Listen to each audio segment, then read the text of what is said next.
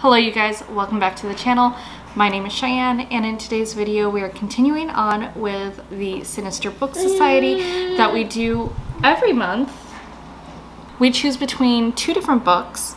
You guys get to vote on it in the community tab, and then once the voting is done, we decide which book we'll be reading for the month, and at the end of the month we will discuss in a final video. I took the last couple months off from doing Sinister Book Society just because I've been so busy working full-time and then also being a mom and a wife, and just life really hit me hard. But I'm ready to get back into content creating, so I'm excited to start off with another Sinister Book Society video. So let's get in on the books. I'm sure you hear either of my children in the background. They're kind of hanging out with me while their dad streams.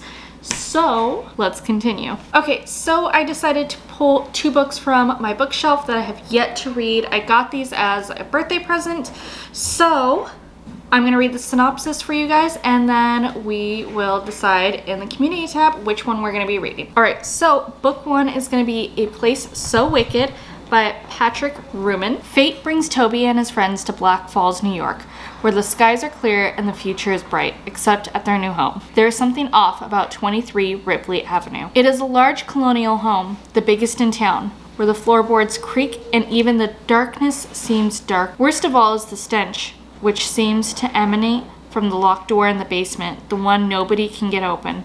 It smells of death and decay, slowly spreading from the basement like a sickness. Toby must uncover the truth about his new home before the death takes over everything, including his family. Alright, so the next book on our list is The City of Ember by Jean DeProw. Ember is the only light in a dark world, but now its lamps are beginning to flicker. The City of Ember was built as a last refuge for the human race.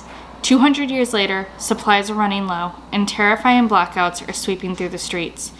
It's only a matter of time before the lights go out and never come back on. When Lena finds part of a secret message, she's sure it holds a clue that will save Ember. She enlists her friend Dune, and together they explore long-forgotten parts of their dying city as they race to solve the mystery. If they succeed, they will have to convince everyone to follow them into danger. But if they fail, the lights will burn out and darkness will close them forever. Alright, so I don't know about you guys, both of these sound super interesting. I'm kind of leaning towards this one. Obviously, I'm going to end up reading both, but which one do you guys want to read with me? Head over to the community tab, place your vote, and then I will have links in the description down below for both books. I hope you guys follow along and join this month's Sinister Book Society, and yeah, we'll explore these books together. I'll see you guys later.